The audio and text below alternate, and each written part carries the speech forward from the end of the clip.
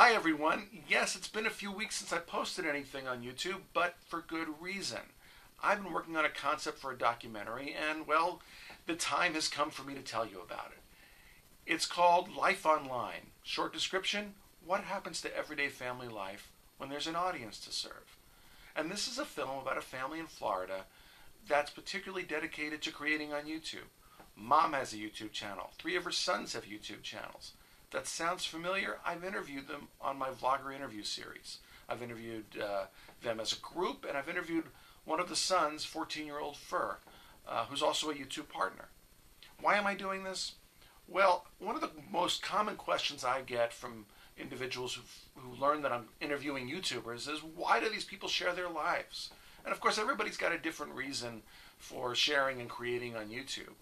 But I thought it would be a great way to explain that and show the spirit of this YouTube community by spending a lot of time with this family. And what I'm doing is creating a cinema verite documentary. That means I'll be going down there and shooting hundreds of hours of video, combining that with some of their YouTube videos and footage that they'll be shooting for me. And from all of that, we'll create both a short film and hopefully a longer film about what it means to create on YouTube and have a regular family life. How does it affect their lives on a day-to-day basis? How does it affect their interaction with their local friends, which, by the way, also include a YouTube community? Now, this is a family that has a regular life. They have regular friends. They involve with their community, but they're also involved with the bigger, wider, international YouTube community. And I think this is going to be a lot of fun. And I'm telling you this now because next week I'm going to be launching a funding campaign on Indiegogo.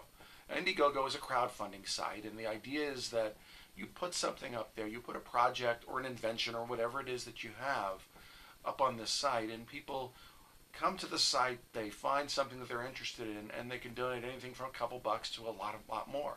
But the only way this works is if I can get the word out. One of the first things you can do to help me get the word out is to follow the film on Twitter, Life Online Doc.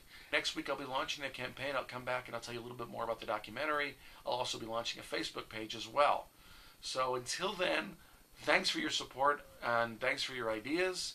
And I think this is going to be a great ride.